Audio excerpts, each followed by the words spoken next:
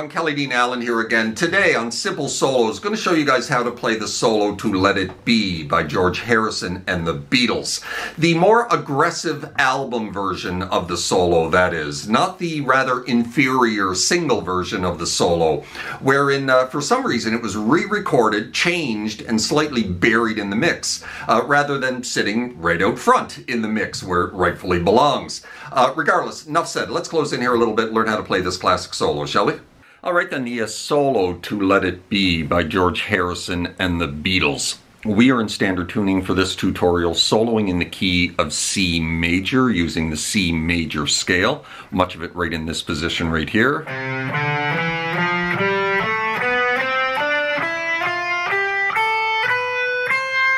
And we're starting with double stops on the 5th fret of the D and the G.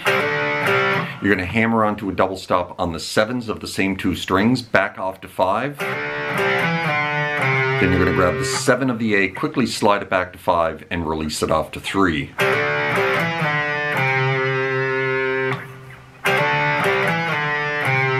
And then we're into this. Just going to slide into 7 of the A, down to a double hit of the 5 of the D, back to the 7, and then back to the 5. Into this. So we're going to hammer on 5 onto 7 of the D, down to the 5 of the G, right into a full step bend on the 7. Going to let it sit up there for a sec, pick it and release it, and then pull it off to 5. Do not pick this note, it's a pull off. So up to that point.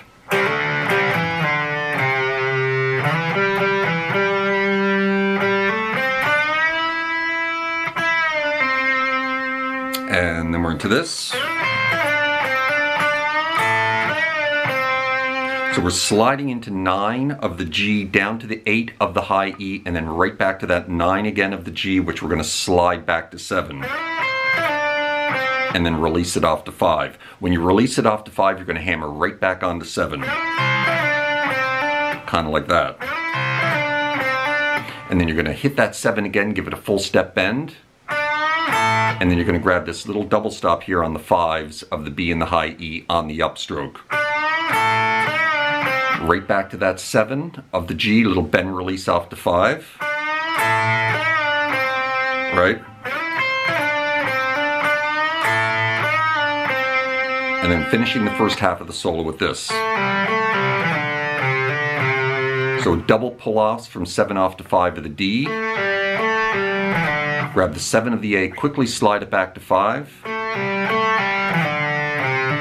Hammer on 3 to 5, back off to 3 of the A, and that finishes the first half of the solo. So up to that point.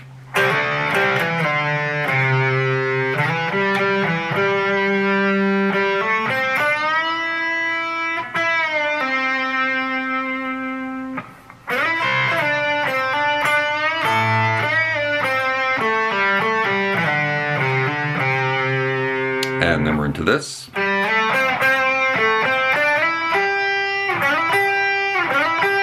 So we're on the 5 of the D, we're going to slide that into 7 of the D, down to the 5 of the G for a double hit. Back to the 7, back to the 5.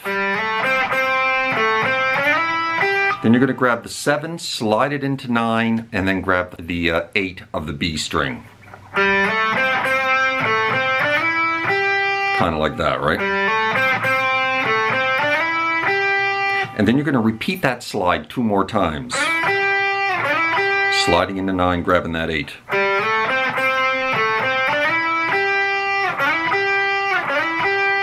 And then you're going to drop onto the 10 of the B, and then into this. So after you drop onto that 10, you're going to hammer on 8 to 10.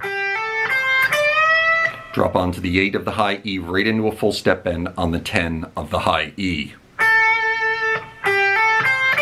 Another bend.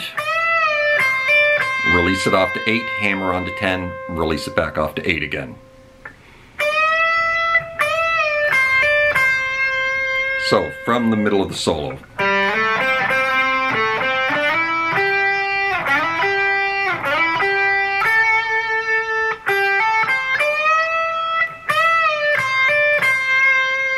And then we finish with this.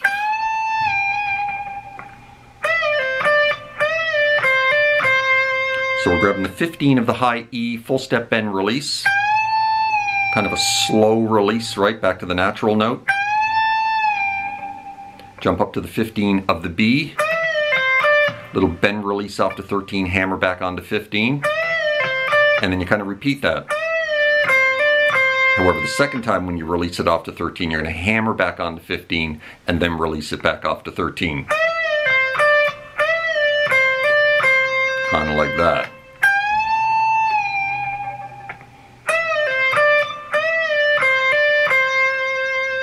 And that's the end of the solo. So from the middle,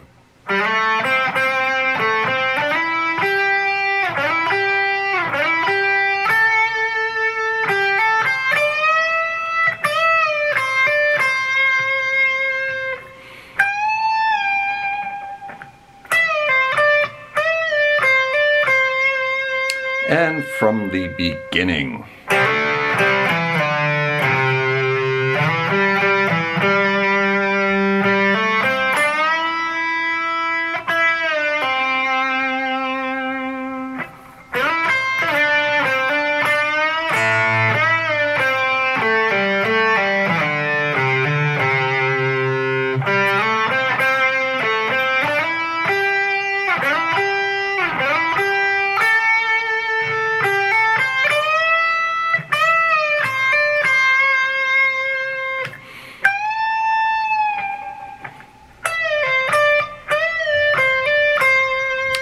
And there you go. That is how you play the solo to Let It Be by George Harrison and the Beatles. Certainly hope you enjoyed the tutorial, found it helpful. And if you did, please hit that like button right down there. Maybe drop me a subscribe if you haven't done that already, as that would be very kind and helpful to the growth of my little channel.